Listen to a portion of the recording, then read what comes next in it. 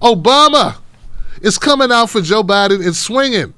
Well, they're swinging in tandem against Donald Trump. Now, I know what you're thinking. You're thinking, hey, I looked at the polls. The polls made Biden look like he's well out ahead. Yeah. Believing in polls is like believing in fairy tales, Johnson. You going to trust a poll? I don't trust polls. And definitely not, in presidential politics. They just swing wildly. I mean, hell, I'm looking at what happened in Kentucky. Booker should have destroyed fake, Amy Klobuchar from whatever her name is, I forget. McGrath. He should have destroyed. He had him 50 points to 1 or something favorites in Kentucky there to take on Mitch McConnell, and somehow, some way, it didn't happen. So they miss me with the whole Biden's so up far in the polls. Well, if he's up in the polls or not, it doesn't appear that Joe Biden is listening to him, and neither is Barack Obama, because Barack Obama have teamed up to drop an anvil on Donald Trump. Can you imagine standing up when you're a president saying it's not my responsibility? I take no responsibility. It's not. I mean, literally. Literally. Those words didn't come out of our mouths while we were in office. I don't understand his inability to get a sense of what people are going through. He just can't relate in any way. Well, and one of the things that I have always known about you, Joe, it's the reason why I wanted you to be my vice president and the reason why you were so effective. And it all starts with being able to relate. If you can sit down with a family and see your own family in them and the struggles that you've gone through or your parents went through or your kids are going through, if you can connect those struggles to somebody else's struggles, then you're going to work hard for them. And that's always what's motivated you to get into public service.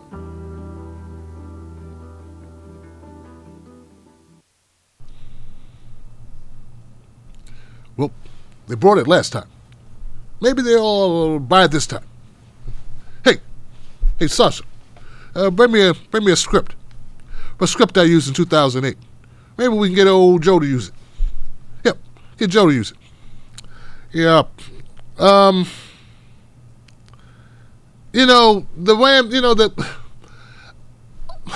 There's a longer clip, right? I'm not going to play the longer clip. But basically what they're trying to say, the narrative is this, that Trump is a horrible individual who doesn't care about anyone except Trump. And how can that person be a leader, especially at a time when people really need somebody to care about people? Need someone who's more empathetic, someone who takes responsibility, someone who actually cares if people live or die, someone who wants to fight for people. Like, that's the guy you want as president right now. So the whole idea is that, and you can't have a strong economy if you got scared people. That was sort of also the message. I think it's an effective message for a certain segment of the population. And maybe they've done some type of calculations that show that they're going to need a certain segment. They're going to need some people to kind of peel off the Republican base or something. I mean, I believe that this is a very partisan race, right? I don't see many Democrats folding it up and going to vote for Donald Trump over Joe Biden. Also, but the play is there enough wiggle room? Is there enough that Trump has done wrong that some Republicans would peel off and go for Biden?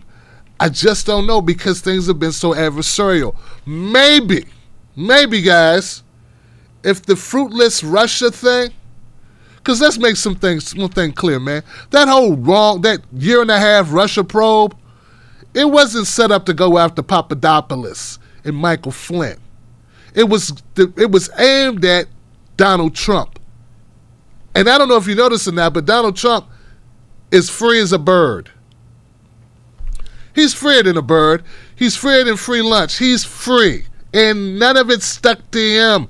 And that's who it was for. So these people want to get a caveat that the Russia investigation yielded Michael Flynn and Roger Stone. And that's not who it was for. The FBI didn't clap when they got Al Capone's driver or his bodyguard. They clapped when they got Al Capone. When the Democrats were forced to throw everything against the wall on Donald Trump to no avail, it furthered it further solidified Republicans to support Trump. Just out of spite, if anything else, for having to hear about it for a year and a half.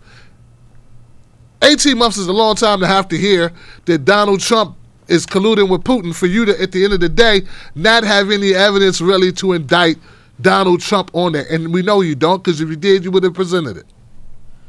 And all the bad things you can say about Giuliani and the rest of them doesn't matter, because Donald Trump is the guy you were going after. So this method, right, this method, this strategy, this narrative that they're using right now, where they paint Donald Trump as horrible, lack of empathy, lack of compassion, no clear connection with other human beings, not the guy you want to come in and get a pep talk, not the guy you want during trying times. All true, I think, all valid.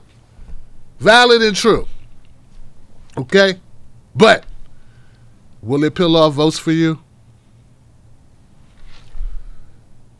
I don't think it will, Johnson, because you have so solidified Republicans with erroneous claims, claims you could not prove, wasted time, fundraised off it, inundated the media off it with your cronies at different news organizations, propaganda after propaganda, to the point where, hell, they're just going to ride with them just because they're tired of you.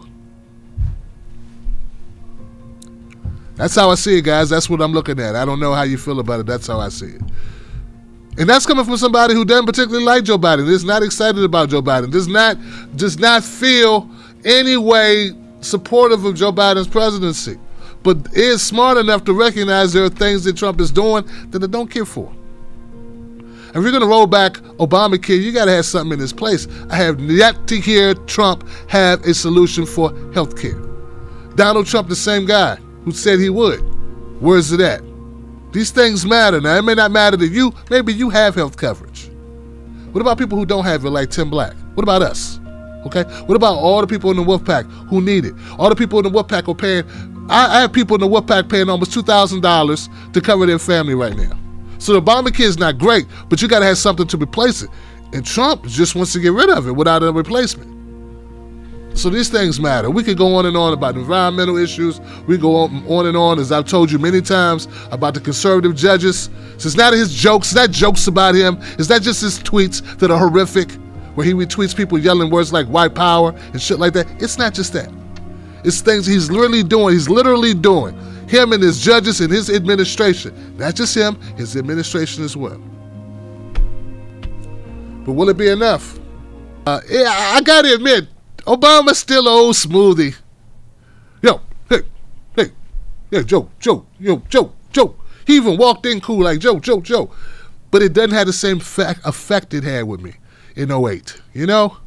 Maybe because now I know. Like, oh, you talk good. Yeah, okay.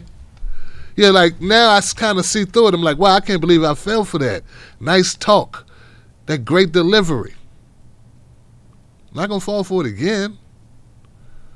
But I guess it's the new people that don't know about it. The people that fell for it last time. The people that actually put a picture of MLK, put Obama next to MLK. For what reason, I have no idea. I don't get it. Anyway, I guess, we will track this story on out. We'll see how it goes. Expect more of this. Because it's Obama and Biden versus Trump. And I don't care what the polls say. Biden gonna need it. All right.